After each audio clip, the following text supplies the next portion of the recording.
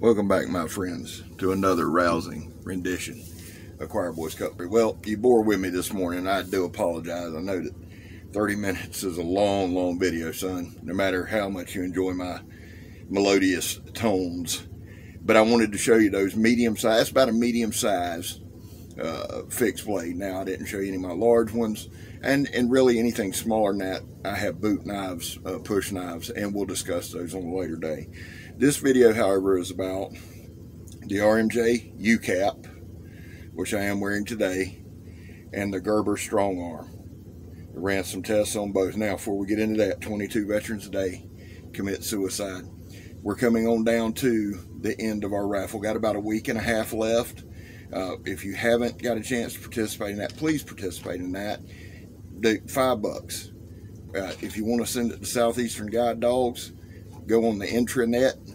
It ain't hard, son. Hit Southeastern Guide Dogs. It has a little thing there that says donate, and you can do that. Miss Lisa had said that she would let me know. Do put Choir Boys Cutlery on there if you would, if you want to be involved in the raffle. If you don't, totally cool with it. But let me know, hey man, we donated, just so I can kind of be appreciative to you, and I do appreciate that. Now, our Leos. We support our Leos. We don't break the damn law. And today, to the best of my knowledge, I have not. It's early. You never know. But we stand behind him. We back the blue. Guys, we're with you. It's a crappy time to be a policeman. To our addicts, you're welcome here. And again, we're going to cover that a little bit more probably this weekend. But into the video, and to make this part short, especially after a 30-minute video this morning, son. I know you're about sick of me, I guarantee you. But it doesn't matter because I'm not going away. Where are we at? Oh, the Strongarm and the UCAP. Now, two different knives. This is not a versus. That was never the goal. Let me tell you what I do. When I have my Gerber Strongarm with me, I usually pair it with a Miller. I'll carry the Miller or that 1917 Bowie that I've just sharpened the bejeebies out of. Those two knives are incredibly sharp. They're large fixed blades, so I pair the Gerber with it. Now, the Gerber's pretty sharp, and you'll see that in the testing, but it's a 25-degree edge bevel. So if I need to get any light chopping done, anything like that, that's what this is for. The UCAP, I pair with the D-Bad.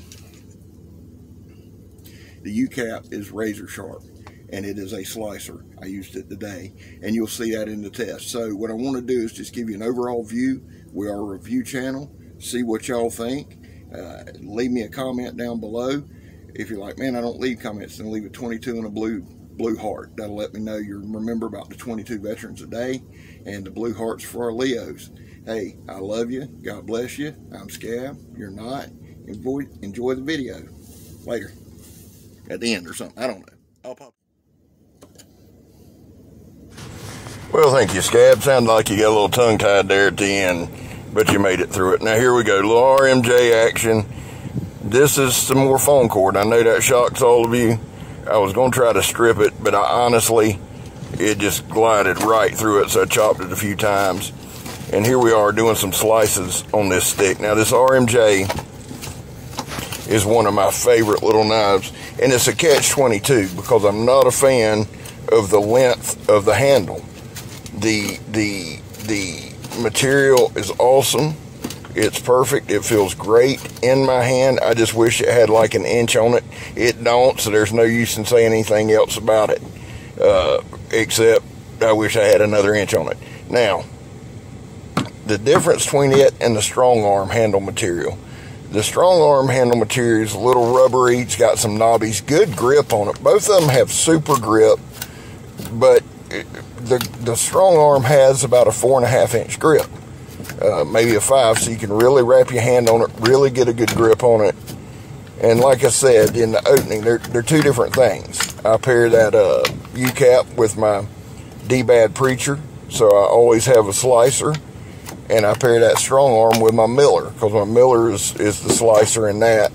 Just little combinations, you know, that most people have more common sense than to do, but not old Scabber. Now we're going to do a little chopping test here, and here's the Strongarm. With the longer handle, you can just get that whip action on it.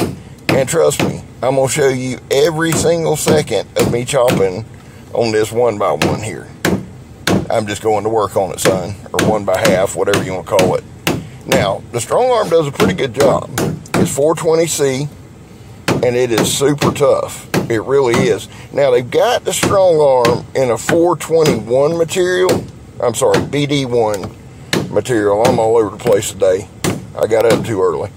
But a BD1, I don't have that one. I'd love to. I'm about to kill myself right there.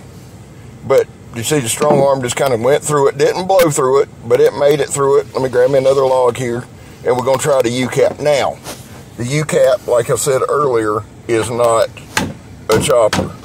It's just not. The handle material is that 3D machine G10. And I'd call it maybe scalloped or sculpted. It feels good, but you can see right here, it's just not, I mean, that's just not what it does. It's the Nitro V stainless steel. It is full tang construction. That is something that I really like. It's durable. It's very durable. It's made, like I said, for SWAT teams, tactical teams. It's very rigid. And it's a great knife. Like I said, I'm going to shut up about it, but that 1 inch would make a difference. Now, I gave up with the chopping with it and decided to do a little batoning right here. Yes, I hit my hand, and yes, it hurt like hell. A lesser YouTuber would have probably just quit right there or made some Instagram videos on it and wanted a Purple Heart, but not old Scabber. No, sir, we blow right through it. If you're going to be dumb, you got to be tough, son. And that's a massive statement for me. Here we go to Gerber. Look at the edge on that thing. Now, it is a 25 degree. Do the drop test, the Donnie B all-day drop test. They both were very balanced. This is where you just hold it up 3 or 4 feet and drop it straight down. I think I did like 5 apiece. Why, I don't know. But, I mean, look, they are landing. They're perfectly, both of them are really well balanced. A little throw in there. Oh, we're going to throw it again. One thing about old Scabber, I don't do things just one time. If you ever see me do something one time, you'll know something's up. It's a clone or something, because I don't do that. Now, a little batoning right here, and yes, I know. Oh, there you go, Scab. Get on in the angle. Now, again, these are just these little 1x1/2 stakes that we use. But, I mean, hey, in this situation, if you need it in a survival situation, you're not going to sit there and be picky about the wood you get. So, shut up. Now, this did a good job. Both knives, I felt like, did a good job. And yes, it's thin material. I learned my lesson. If y'all remember 3 or 4, 5, 6, 7, 8, 10 videos ago, when I tried to baton with my D-Bad Preacher, which it would have blown through it, except it was about an 8-inch diameter log that was 4 foot long. The Lord liked to kill me. So here we go. Now, the batoning with the Strongarm, believe it or not, was really, really comfortable. That grip is just a good grip to have in hand. It wasn't so comfortable with the UCAP, but that's because I hit my damn knuckle. Now, I don't think I hit myself again. No, we got it going that time. And I will say this, as far as batoning goes, just this light batoning, I would have to say the Strongarm's a little better because it's a little thicker. And so it was able to wedge and split a lot quicker. Again, the UCAP strength, to me, would be like an in-quick, up-close weapon. It's a clip point. It's very sharp, and it's easy to sharpen. I will say that. Yeah, that's why I kind of took it to a 20-degree bevel, just to get a little more slicey on it. And it, again, now, the Rockwell hardness on the UCAP is like 58 to 60. So it is a little harder. It's like I said, it's a clip point bowie style knife, and it looks like a bowie. It really does. Very comfortable in hand. I ain't gonna mention that it needs to be an inch longer. Y'all heard that enough. But let's see what let's old Scab gonna do right here. Only the good Lord knows, and he ain't telling. Okay. Scab's gonna do some shaving right here with it. Now the Strongarm, the strength of the Strongarm is a little longer. It's got good chopping ability. That 420C is tried and true. It's as tried and true a material as you'll find. I'm doing a little feather stick in there. Old Scab feather sticking bowling. And I didn't want to do a versus thing on this, guys, because, yeah, look, oh, son, thank you, Scab. I'm glad you showed us that. Because there's just no real way to compare them in that manner, other than they're my backup fixed blades. Now, I keep saying that, but for a lot of y'all, these would be primaries. And I know several guys that could take either one of these knives, take them in the woods, and just survive like a mug on them. They're both durable, they're both compact, they're both easy to carry. Like I said this morning, the one thing I would say is the Gerber Strongarm, the only knock on it would be it's not the sheath, because it's a Kydex sheath, but I think they over-engineered it, son. You about have to have a scientist from NASA to strap the damn thing on anything. And I know several of y'all, oh, I didn't know no problem at all, Scab. There's a shocker. There's a shocker. Now, a little pryability right here, a little UCAP prying away. Strongarm did a good job with it. A little thicker blade. Okay, here we go. A little stabby stab. Slash. Yep. A little blood coming out there. And a quick stab. That's where that clip point helps. Stabbed it again. And I punched it with my thumb.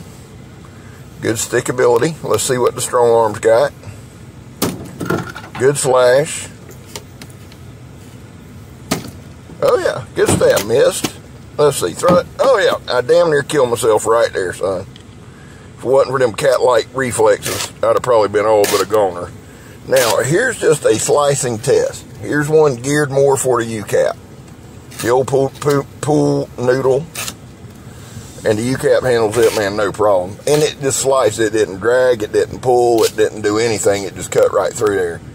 Now, I will say this, when the Strongarm was employed, there was some drag to it. Like I said, Strongarm was made more for chopping, and I could change that in a heartbeat. It ain't but a setting on the work sharp. And it's not a bad cutter. It cut it fine. I'm just saying the difference in these two knives, I would say the strong point of the UCAP is it's very durable. It's small, it's compact. You can carry it belt carry. Nobody will see it if you deploy it. You know, do the old trick where you cover the blade with your finger and go to work. The strength of the Strongarm is it's a jam up camp knife. There's a bunch of guys. Gideon's Tactical. I'm not sure what the guy's name is, but I love his videos. He is in love with the Strongarm. Matter of fact, he's the one that got the BD1. So you can sharpen it up like a razor. There's no real negatives. So those were those tests. Hope you enjoyed those. Now we're gonna pull out a couple more medium knives as the days go by, and we'll continually compare. Here's a little Scab riding through the woods. I thought y'all might like to see this. Little relaxing, sauntering view. Now this isn't really the swamp. Wasn't really in the swamp today, just the backwoods. Running down some of these old trail roads. Cutting lines, that kind of thing. Well, really, Kurt did more cutting with the mower today. We just kind of hung out behind him. But just going down these trail roads, I love riding in the woods. Hey, to my addicts, guys, and to my veterans, y'all don't fight alone. I posted this number here. I post it every video. I'll post it every video. If you need help, reach out. Please reach out. Hey, if you want to do our raffle, now's the time to jump in it.